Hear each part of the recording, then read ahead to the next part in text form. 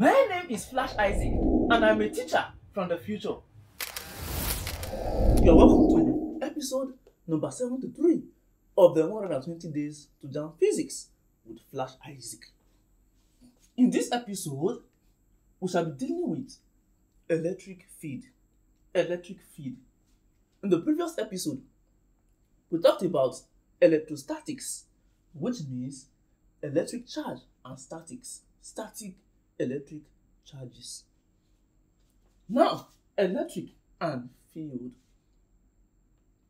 If I say a football field, what comes to your mind is simply an area where football is being played, an area where the influence of football is active, which means anytime a football goes outside the field, play cannot continue because it is within the field that play is allowed.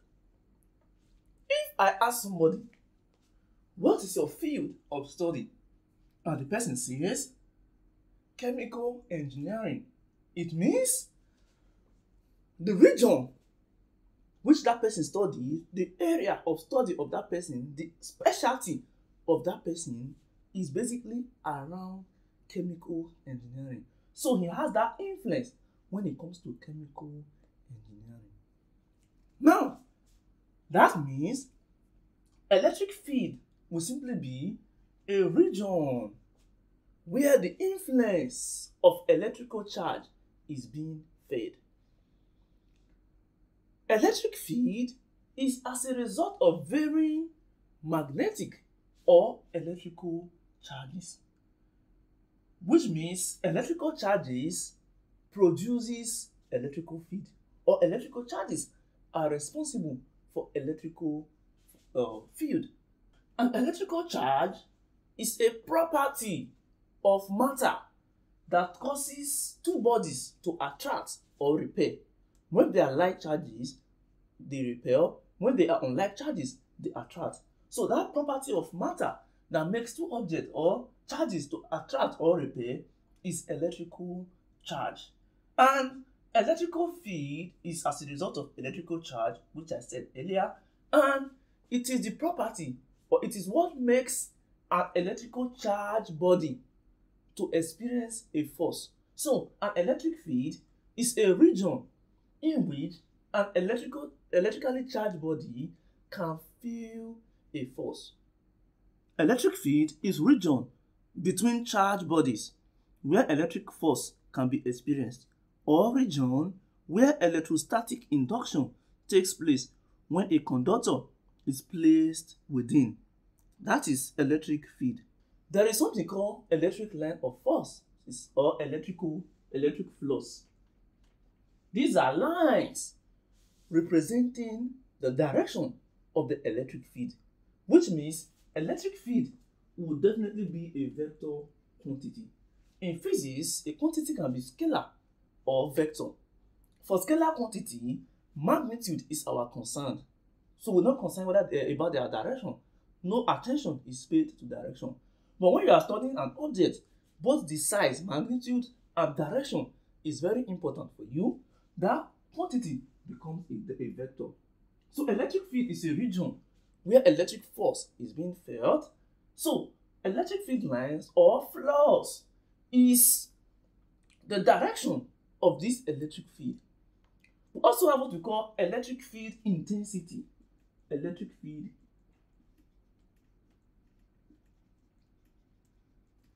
The electric field intensity shows how intense this electric field is. Electric field intensity is the quantity that represents the magnitude of the electric field. It is the quantity that represents the magnitude of the electric field. Now, electric field intensity is the strength of electric field at any point. So, the magnitude decreases as the distance from the location of the source increases. Electric field intensity is the quantity that represents the magnitude of the electric field. Electric field intensity is given as force over charge, which means electrical force over charge. In the previous episode, we discussed Coulomb's law, and we said that for Coulomb's law, F is equals K Q1 Q2 over R squared, or you can say D squared, which is distance of separation. Now, if this is first in Coulomb's law, and we are being told that electric field is now force per unit charge, it simply means electric field intensity will be the same thing as E equals force K Q1 Q2 over R squared divided by or over Q. This is simply electric field intensity. In the previous episode as well, I analyzed or mentioned that the Coulomb constant K is equals 1 over 4 pi epsilon. And I said that in vacuum, epsilon is equals epsilon naught. So for vacuum or free space, the Coulomb constant is equals 1 over 4 pi epsilon naught. So this is permissivity in free space, and this is permittivity in medium. So if we are not dealing with vacuum or free space, this formula would not work because you are not dealing with epsilon naught. So what do? For a medium, you say permissivity or relative permittivity is equals permittivity in medium over permittivity in free space. So epsilon naught or permissivity in free space or in vacuum is constant. So if you are given the permissivity of the medium, which means you have to divide the permissivity of the medium by the permissivity in free space to give you this value of E. Otherwise, K is 1 over 4 pi epsilon naught. You probably understand that when we are dealing with calculation. From Coulomb's law, F is equals Q1 Q2 over R squared. So we can also represent this as big Q over small q. It's simply a way to saying that two different charges. So from here, it will be easier for us to do this division and say electric field intensity is force per unit charge, and this is force. So dividing this by charge, one of the charges will be cancelled out, leaving us with kq over r squared. And we know that k is 1 over 4 pi epsilon. As such, we simply say E is equals q over 4 pi epsilon r squared. So this is our simplified formula for electric field intensity. Let's put that here for reference or for future calculation. Q over 4 pi epsilon r squared. So in summary, if you are given a force, this full value of the force, when you divide it by charge, you are definitely getting electric field intensity. And I do hope that makes sense to you. Electric potential is the potential energy per charge. It is the work done per charge from infinity to the electric field. Electric potential is the amount of work done needed to move a unit charge from a reference point to a specific point against an electric field. When an object is moved against the field, it gains some amount of energy, which is defined as the electric potential energy. So electric potential energy is defined as the total energy a unit charge will possess if located at any point in the outer space. And electric potential energy is represented by V. So V will be Q over 4 pi epsilon r. Look at it.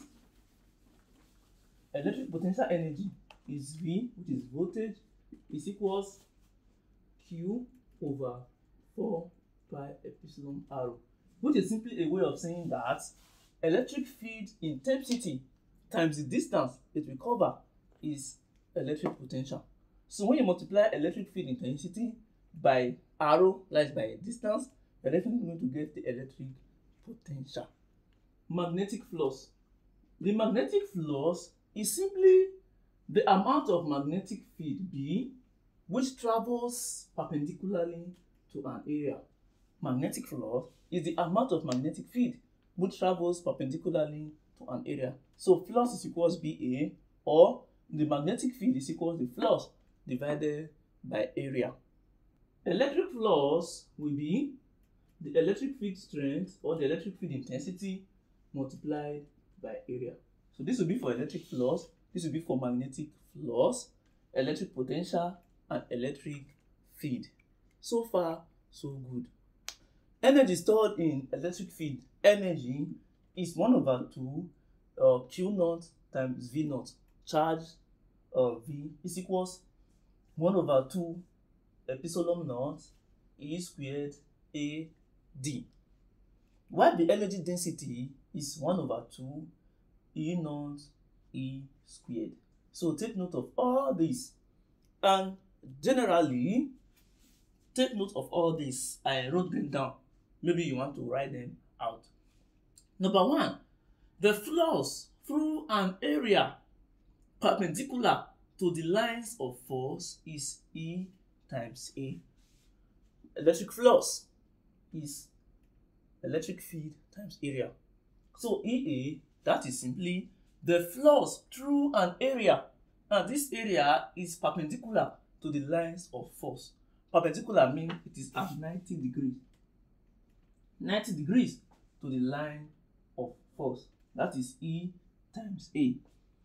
And the second thing you should note is that total flux through a surface, or the net outward flux through a closed surface, is charge over permissivity. Total flux through a surface, or the net outward flux through a closed surface enclosing a point charge, is the charge divided by permissivity. And the third thing you should note is that the total normal flux through a closed surface due to any charge not enclosed by the surface is 0.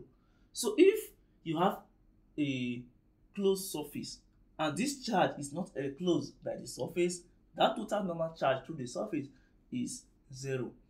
And 4, flux in charge plane conductor. This should be flux. When you have a charge plane conductor, the flux in this charge plane conductor is mostly concentrated at a highly charged point. So the flux EA per area is simply the surface density over the electric field intensity. So for a charge plane conductor, the flux is concentrated at the highly charged point where you have the most charge, and it is simply the surface density over electric field intensity. Now let's look at the direction of electric charges.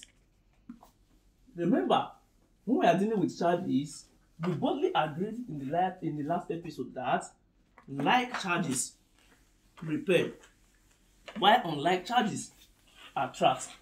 Like charges repel, while unlike charges attract. If you are given something like this,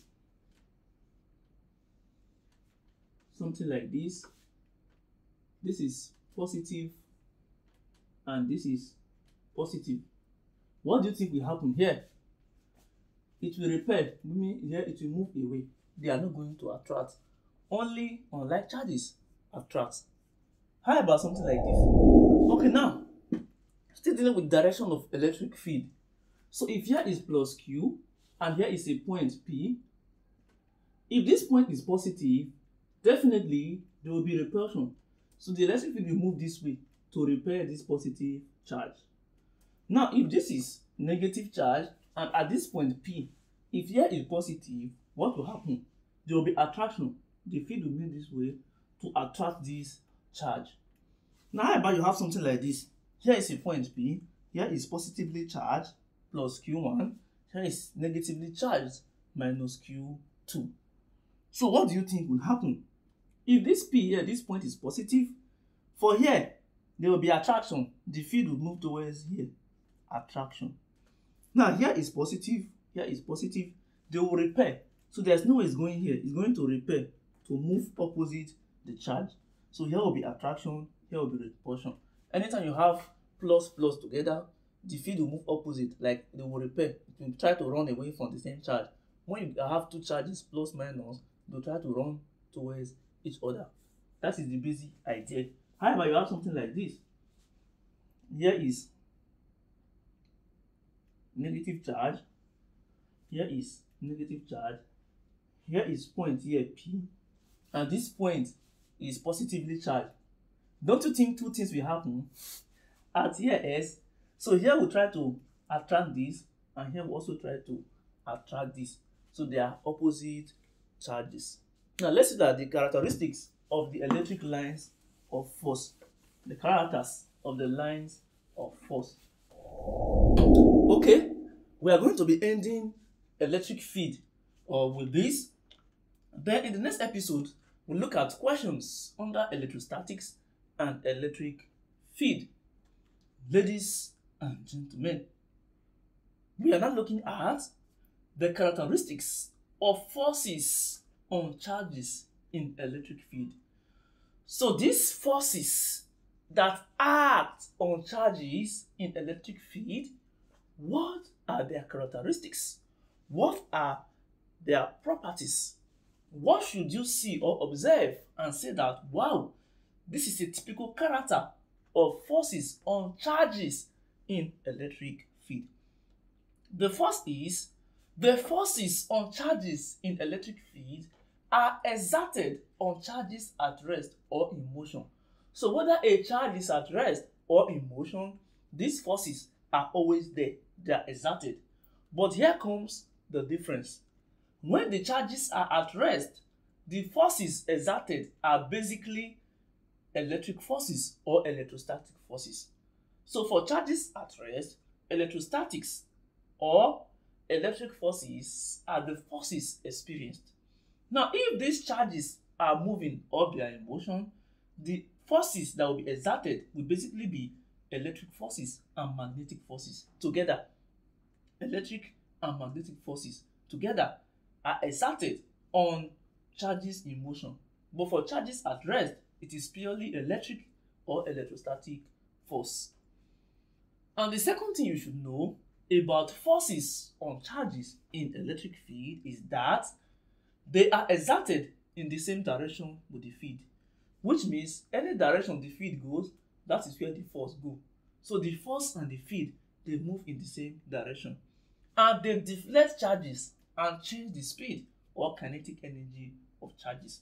So these forces on charges can deflect certain charges, make them to drift, or they can change the speed of these charges. Speed is also the kinetic energy. Remember, mechanic energy or mechanical energy is the energy a body possesses due to height or due to motion. It is mechanical energy that is divided into kinetic energy and potential energy. Potential energy is the energy a body possesses due to height or by virtue of its height. That is mgh, the mass, the gravity, and the height. While kinetic energy is the energy an object possesses due to motion. When you are moving, you possess kinetic energy. That is half mv squared. Your velocity is v squared. Now, another characteristics or character of forces on charges in electric field is that the deflection depends on force exerted, the applied voltage, and the speed of charge. So the force or the deflection, remember I said deflection is possible. So these forces, they can deflect charges or change the speed. So this deflection, what are the factors that depend or determine how these charges will deflect? They are simply saying that the factors that affect this deflection are: one, the force that is exerted, the applied voltage, and the speed of charge. That is what determines the deflection. And electric field increases with applied voltage and deflection, and decreases with velocity. So when applied voltage increases, electric field will increase. When deflection increases, electric field will increase. But when the velocity increases, the electric field will reduce. This is why the electric field is proportional to Vd, or voltage deflection all over velocity. Directly proportional to voltage and deflection, and inversely proportional to velocity. And finally, The forces on charges in electric field can be attractive or repulsive. Attractive is when these forces or these charges are like charges, the same charges, they attract. When they are unlike charges, they repel. If you miss the note, it's a video, you can basically go back or pause and write them out. So I basically don't need to wait for you to copy. If it were one-on-one class, I will wait, but this is a video, you can always pause, go back, even start from the beginning. So now, look at one of the properties of the electric force or lines of force. They always radiate from the positive charge. If this is a positive charge, the forces will always radiate out from the positive charge like this. You see, like this, they radiate. As we can see here, isolated positive charge. The forces, they go out of positive charge. Now for negative charge, they suck in, they go like this into the negative charge, like this, like this, like this. So they suck into negative charge and they radiate out of positive charge. These are for isolated positive charge, isolated negative charge. Now a situation where you have unlike charges, if you have unlike charges plus here and minus, they will attract. So you see that they radiate out of the positive. They go out of the positive to attract the negative, like this, like this. So these are attractive forces. Unlike charges, they attract. Now if you were to be like charges, like let's say positive, positive, instead of attracting, they will repel. This will say get out, get out. Don't near me, don't near me, no, no, no, no, no, no. You see, don't near me. They repel. So they repel. So these are two like charges repelling, unlike charges would attract. I hope you found this interesting. Please get the Flashlearners Jamb application and practice more questions. And tell your friends and family to subscribe to this channel if you find it helpful. And see you in the next episode, we shall be looking at calculations. Take care of yourself.